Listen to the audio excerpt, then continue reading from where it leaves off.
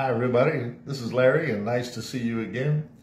I promised everybody that I would do some teaching on the spiritual gifts, referencing 1 Corinthians chapter 12. And so I want to do that. But before I begin, I want to remind you that I'm speaking with pauses, as if I had a translator sitting next to me. This video will be put on YouTube, and it will go out all over the world. And wherever there are bilingual persons, someone qualified to translate English to whatever language, then they could use this video and share it with their brethren wherever they are. And we thank God for this video. We thank God for this technology. And we thank God for you who's hungry for truth in God's word. Let's pray. Father, we thank you, Lord, today for all your countless blessings, especially those blessings, Lord, that we are so unaware of at times. Those that you bless us with and we just totally miss it. Yet the blessing is ours just the same. So Father, I would pray not only for those people watching, but for all those who may choose to translate this video, to help us all come into a better understanding of the gifts that you've given to us and how we use them for the edification of the church and for your glory. In Yeshua's holy name we ask it. Amen and amen. Well, hallelujah. Let's get right into it, shall we? So I'm talking today about 1 Corinthians chapter 12, and we'll begin right at verse 1. The apostle writes, "Now concerning spiritual gifts, brethren, I would not have you ignorant. Concerning spiritual gifts as spiritual gifts, and indeed, concerning spiritual persons as spiritual gifts. Because without the person, you have no vessel for the gift. The gifts are to people to use as a tool for edification, evangelism, whatever the spiritual need is at any given moment in time on any given day of the week. So the apostle says, I would not have you to be ignorant. I wish you fully to know whence all such gifts come. He wants you to know where these gifts come from and for what reason are they given. That each person may serve the church in the capacity in which God has placed him. That there may be no misunderstandings and no false teachings in the body. That is my purpose today, Lord. I just don't want you to be misunderstood or be mistaken or misled by someone's opinion. Let's let the scriptures speak for themselves, shall we? And my purpose here is not to explain each spiritual gift in detail, so much as to just give you an understanding of the body of gifts that we have found in God's word. And then those that have these gifts, where are they placed in the body of Christ? Verse 2 says, you know that you were Gentiles. That means you were unregenerate and you were not a Jew. And you were carried away unto these dumb idols, even as you were led.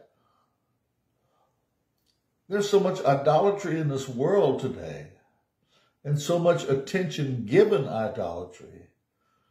It's small wonder that people are really floating about like a ship without a rudder, a ship without a sail. You're just bobbing on the ocean of life. And any wind that blows, obstacle that you encounter, changes your direction, causes you to all but capsize, and you wonder why life is so difficult. God never intended it to be that way. And he gave us gifts to help us along the way. Verse 3 says, wherefore I give you to understand, pay close attention, wherefore I give you to understand that no man speaking by the Spirit of God calleth Jesus accursed. Now you might think that's rather harsh, but remember the Jews rejected him so much that they actually hung him on a tree. My, can you imagine the load they carry? And many still today reject Yeshua HaMashiach, Jesus, the Messiah. I give you to understand that no man speaking by the Spirit of God calleth Jesus accursed, and that no man can say that Jesus is Lord, but by the Holy Spirit. Now think about that. No man can say Jesus is Lord. Serious now. I mean, and what does it mean to be Lord? That means that his will is done in your life and not your own. That means you submit yourself to his authority and you keep his commandments. Because you see, if he's not your Lord, then he's not your Savior. The two you cannot separate. So we understand that when a person says that Jesus is the Lord, or Jesus is my Lord, and I profess that with a heart set on living the way he expects me to. Not the way man expects me to, but the way he expects me to. I can only do that successfully under the power of the Holy Spirit. Verse 4, now there are different kinds of gifts, but it's the same Spirit. And there are differences in administrations of these gifts, but the same Lord. In other words, what he's telling us is, yes, there are verbal lists in this text and elsewhere in Scripture that tell us what these spiritual gifts are. But then there's different kinds of the way that these gifts are administrated. We want everything religious. We got to check this. Okay, this is all the gifts listed in the Bible. And this is what they all mean. And you have to do it this way, otherwise you don't have the gift. No. The Holy Spirit operation is not digital.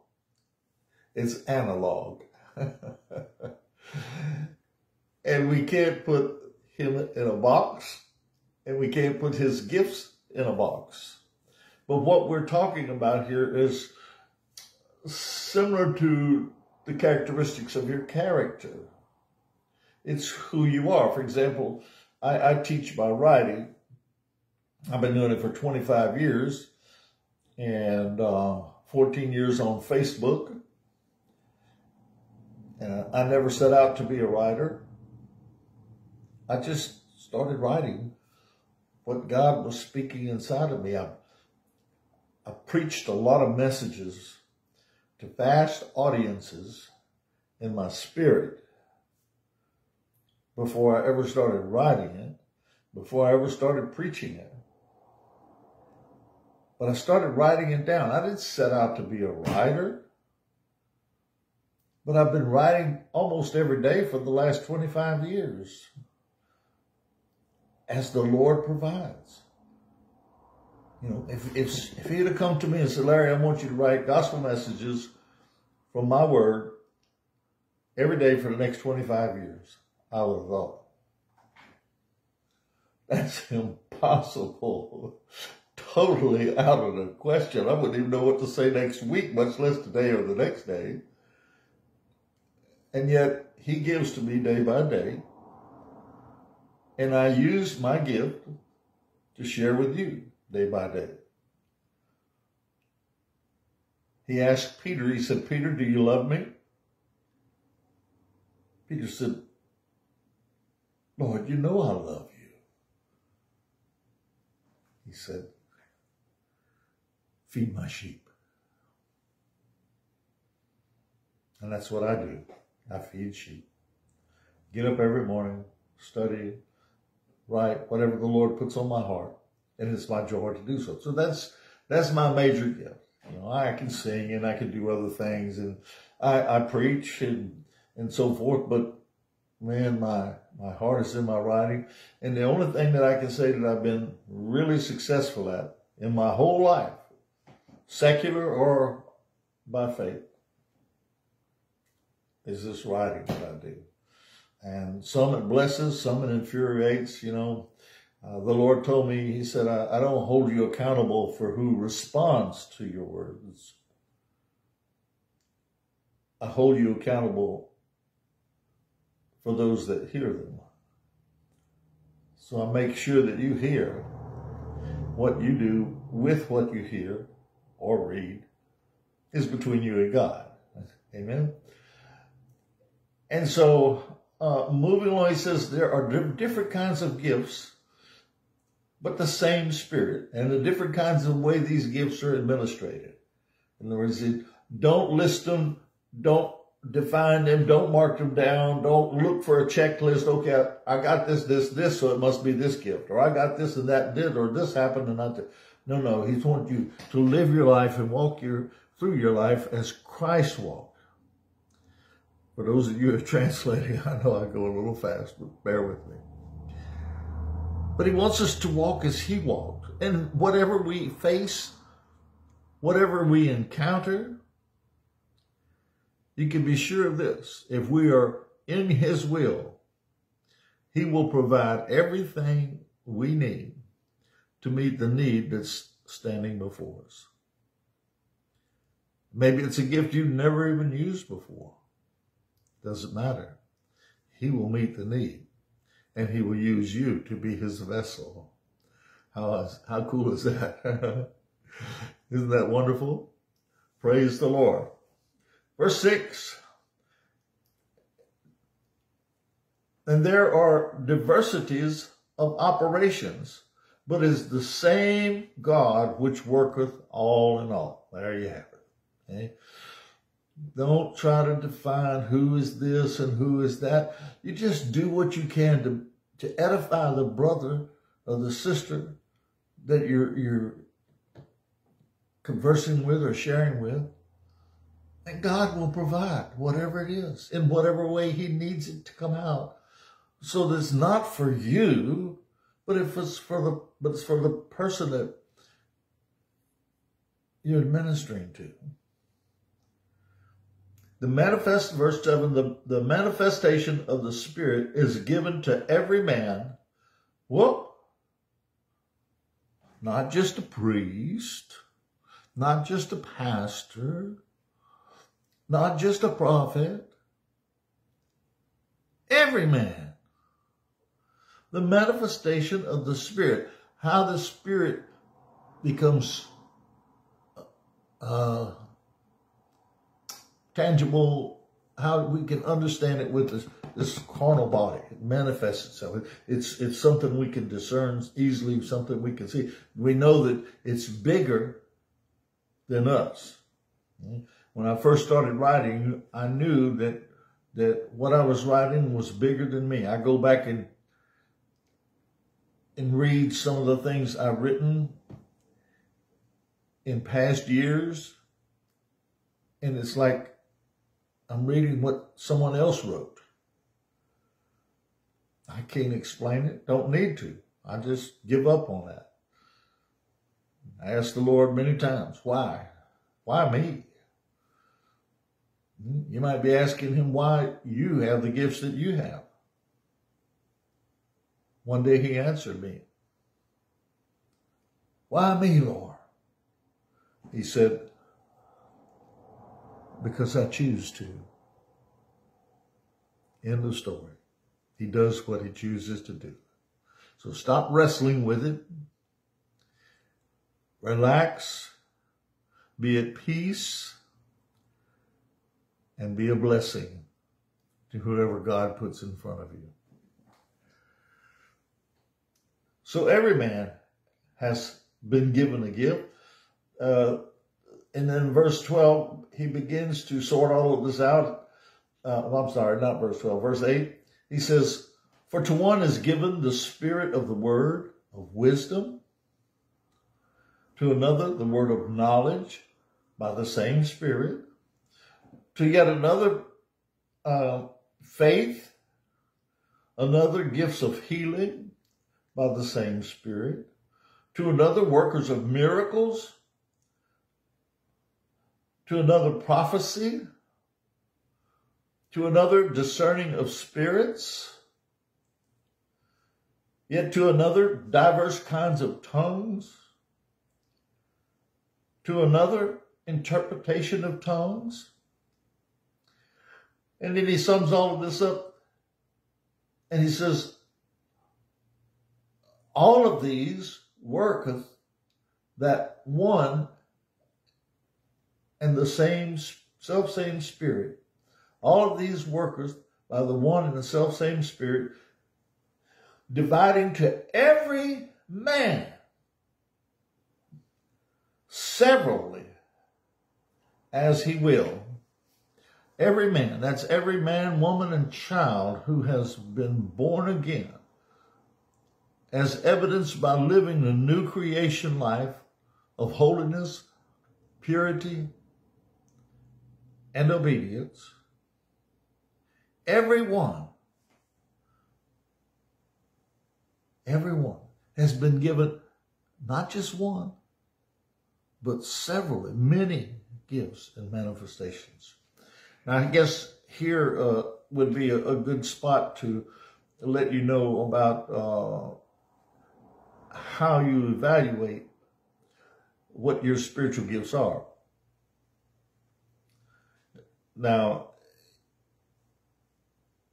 I can't say that what I'm going to share with you is 100% accurate, but I've taken a spiritual gifts test many times. I have urged others to many times.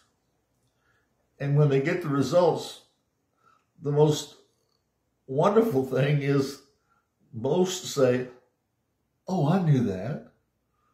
See, deep down inside of you, because it's who you are, deep inside of you, that's how God put you together and gifted you. You just haven't had it in the forefront or in the conscious, immediate awareness so that you could use these things. God wants us to know what gifts he's given us. And he wants us to know how and where to use them. And they're for every person in the body. Every person in the body of Christ has spiritual gifts. Not one, but more than one. How many is severally? I don't know. But I know this. There's one Holy Spirit. And when you do the work of the ministry to make disciples, he will provide you whatever gift you need to do his will at any given moment in time. Now, if you go to spiritualgifts.com, that's all one word. It's not my website. I've just used it, and I think it's probably at least 85-90% accurate. And I think it's a 60 question test. And it's not really a test. It just, you have to answer most like me, least like me, somewhat like me, those kind of answers. Okay? And then when you get done, they'll evaluate what gifts that you have, list your major gifts, and then they will give you an explanation of what those gifts are and how they're used in the body of Christ. That's pretty cool. Then you won't have to guess anymore. Okay? Then you can be more sensitive to the Holy Spirit. You can be led by the Holy Spirit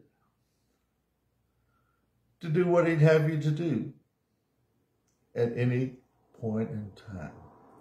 It's not about Sunday morning, Sunday night, and Wednesday night, my friends. It's about every breath we take, no matter where we are, who we're with. We want to be moving in the Holy Spirit. We want to be living the life of Christ before our fellow man. That's the witness. Remember in Acts 1:8, he says, you shall be witnesses when the Holy Spirit comes upon you. You'll be my witnesses. You will receive power to be my witnesses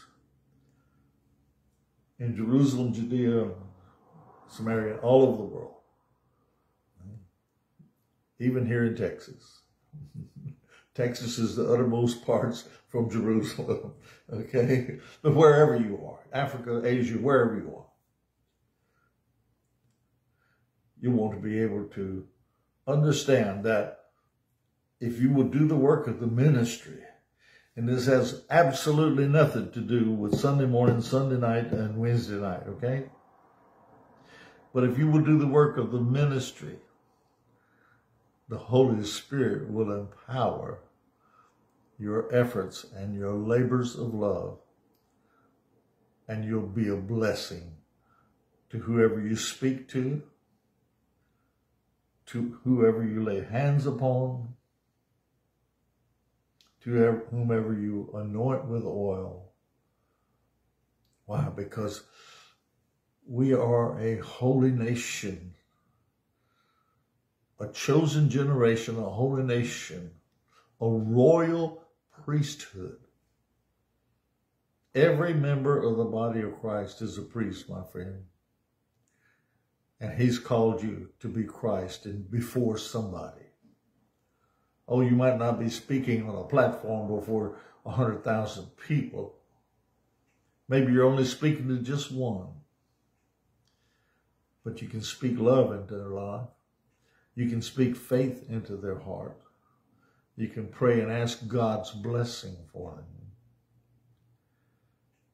And you can walk hand in hand with them. You can be His chosen vessel to speak to that person that's in front of you right now. Now you think about that. Okay? All those worketh by one and the same Spirit, dividing to every man severally, not just one, severally, as He will. You take the spiritual gifts test and it lists the most prominent, the next prominent, the next most prominent, and so forth. And you'll be blessed, you know. Let's talk about the gifts just a little bit. And Paul likens the gifts as parts or members of a body. And we all know that we have body parts, right? I hope I have most of mine. So let's talk about them, and let's see where Paul takes us here.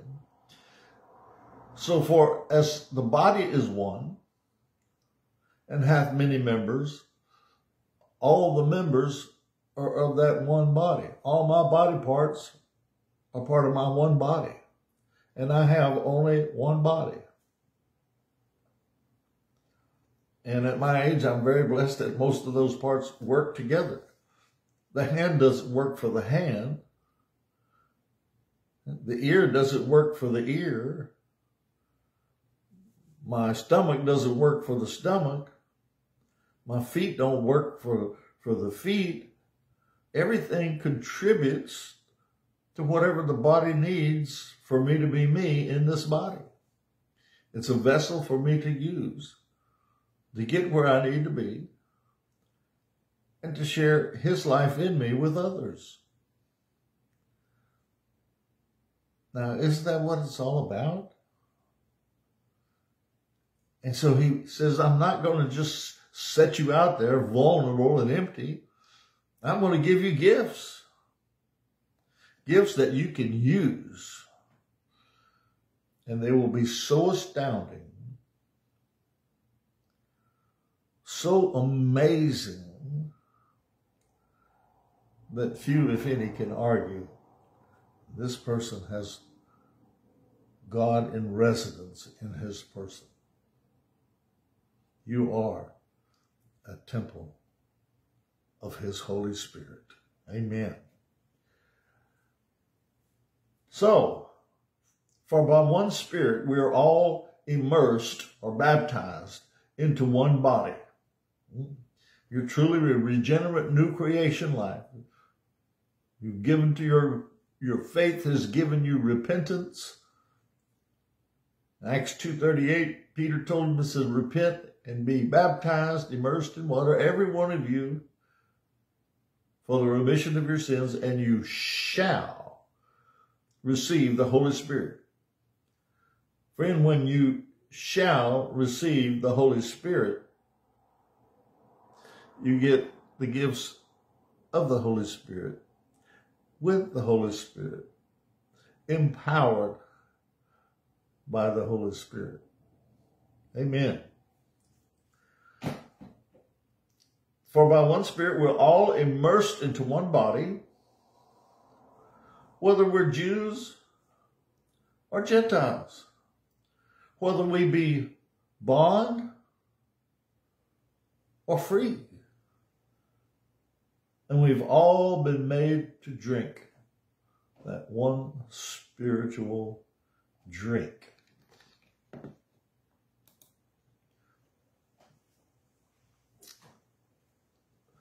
So verse 14 begins and it says, for the body is not one member, but it's many, as we talked about. Verse 15 says, if the foot shall say, because I'm not the hand, I'm not of the body, it is therefore, is it therefore not of the body? Come on. You know, if it's attached to the body, it's part of the body. If you're attached to the part of the body of Christ, you're part of the body. And you have a part in that body that is vital to the well-being of the body. If the ear shall say, because I'm not the eye, I am not of the body, is it therefore not of the body? Verse 17, if the whole body were an eye, where would the hearing be? If the whole were hearing, where would the smelling?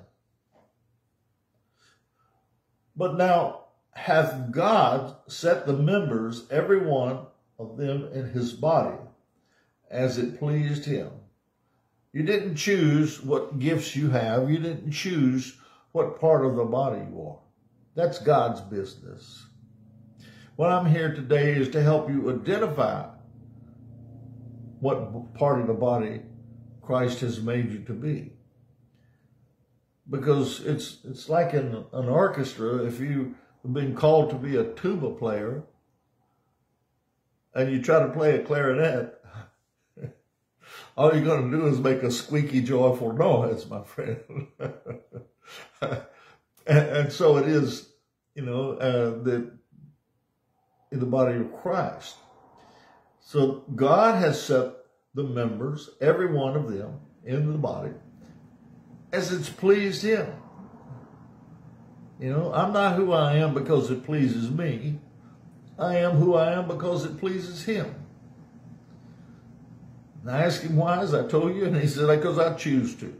He gets to choose. And so there's no point in arguing with it. Just find you a spiritual gifts test and take the test. Listen, I was in a home meeting one night, and we were talking about spiritual gifts. And there was a young man sitting across from me, and I said, sir, I said, can I ask you a question? And he said, sure. And I said, do you know what your spiritual gifts are? And he goes, no, sir. I said, do you believe God has given you gifts? Maybe. Possibly. I said, don't you think you might ought to show a little interest in finding out? Would you like to find out? Yes, sir, I would.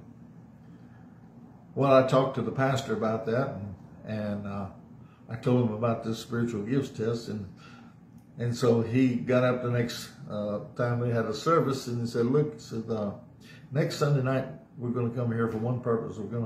Those of you that come, we're going to give you a spiritual gifts test and evaluate the test for you so you understand what your gifts are. I'll let you interpreters catch up with that. And so we did. 28 people showed up to take the spiritual gifts test. And as they filled them out, when they completed them, I had a system of evaluating them. And I evaluated them and listed their gifts. And almost without exception, when I showed them what their gifts were, they said, oh, I knew that. It wasn't a surprise to them at all. They were just making them aware that this is who God has said you are in his body. Of those 28, not one was a pastor, not one was a deacon, not one was a bishop, not one was a monsignor. Things that were titles we're used to, okay? But almost all of the gifts listed in this chapter and other places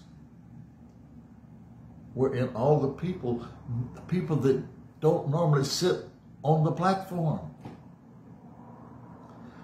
Now here's the problem. If you're involved with a community of believers, you call yourself a church, and you have all these gifts dispersed amongst all the members of the church, why is it that when you come together for your important meetings, forsaking not the assembling, why is it that when this happens, only one person gets to use his gifts to edify the body? Now, I don't know about you, but that don't make a lot of sense to me.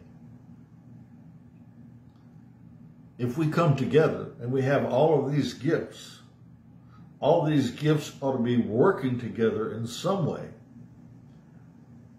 to edify the whole body. If there's food, there's a lot of things that need to cooperate in a meeting for the food to be of benefit to me. My whole body's got to get up and walk on my legs and feet and go over where the food is. And then I got to put some food on my plate with my hands and my arms and my shoulders. And then my hand with a tool called a fork or chopsticks or whatever you use, or your fingers like we do in India. And it's got to get that to my mouth. You know, if I put the food in my ear, I'm not going to be able to hear, and I'm also going to be hungry. But if I put the food in my mouth, then I can swallow the food with my throat. See, every part of the body is cooperating for the benefit of feeding the body. And that's what the spiritual gifts were all about. within the framework of our community of believers. But they go even beyond that. When you're not assembled, you're out on the street, or you're in the market somewhere, or you're riding in a tuk-tuk. Some of you don't know what that is, but anyway, a tuk-tuk is a little three-wheel taxi you see in videos if you've never been to Southeast Asia or Africa or places like that. A tuk-tuk is a little small taxi, three-wheel. It's guided like a motorcycle, three-wheel, and there's a seating area in the back for passengers. And they're everywhere in Southeast Asia, many places in Africa, and other places too. They're becoming a worldwide